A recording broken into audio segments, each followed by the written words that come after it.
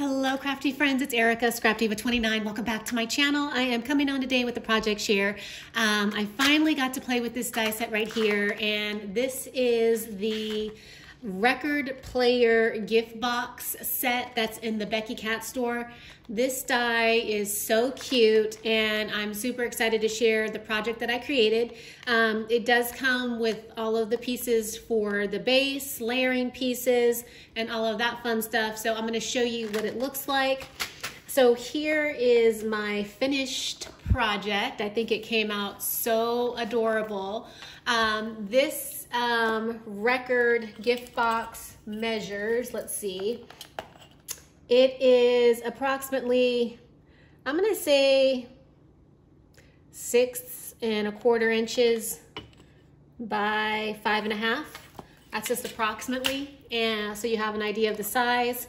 So what I did was I did cut it out, the base in the gold foil cardstock, because I wanted a little bit of shiny gold cardstock kind of peeping through.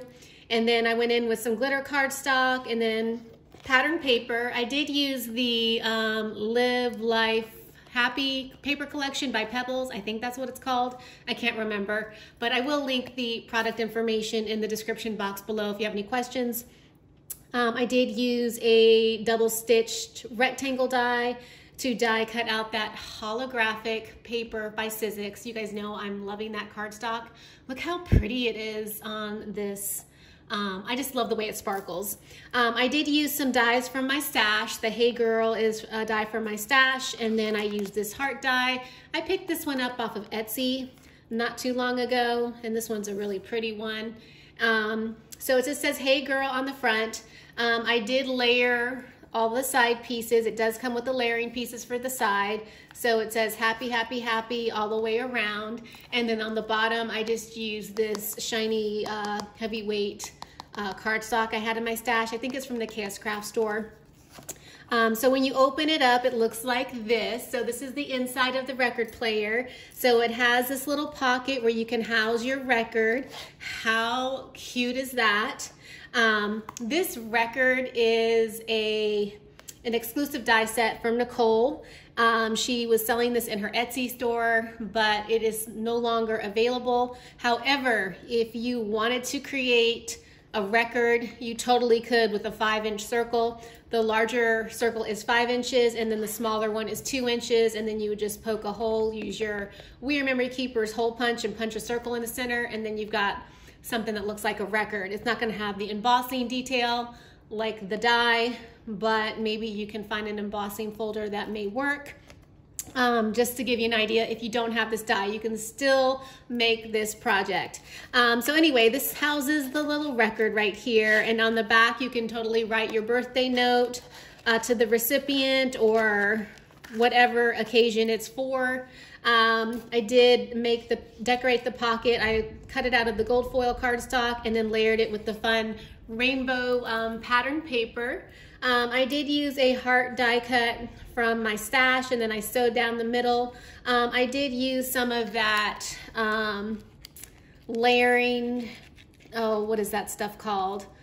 It's that shred. I got it off of AliExpress. It came in like a long tube of it, or not tube, but you can also get it at Dollar Tree, but I wasn't able to find the pink, so I got it off of Ali.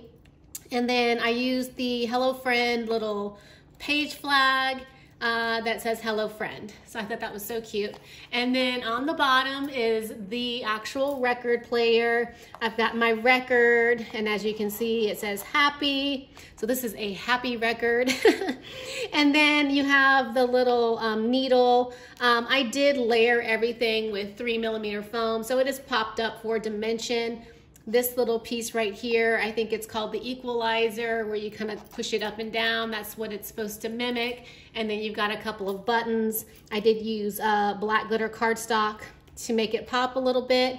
I'm wishing that I didn't make these dimensional, because you can't really close it flat. But that's okay. I mean, it's still a super cute gift box, and I'm totally, you know, totally can make a belly band to keep it closed or wrap it with some ribbon. So not a big deal, but I love, I love adding dimension to my die cuts, and so that's what I did for this right here. But if you want to keep it flat, don't add any foam or dimensional tape.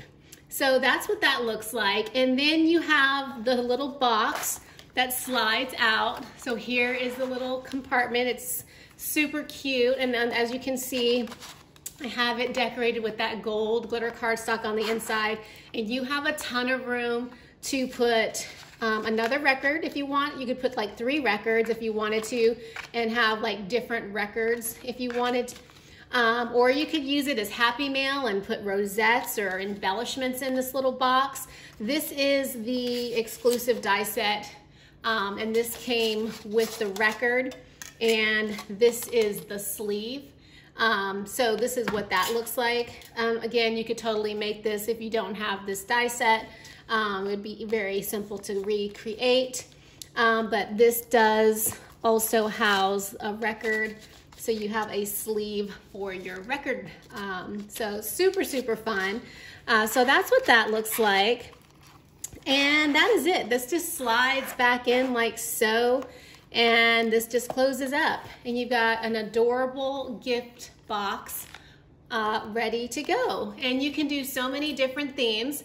I do want to mention that I did follow Tracy Farr's tutorial. I will link it down below. She does an excellent job on showing you how to put this gift box together. And her examples are really, really cute. She made one for her daughter, and I loved how hers came out. So check that out. I will link the product information in the description box below. If you have any questions, just ask. Thanks for stopping by my channel today, and I will catch you in the next video. Bye for now.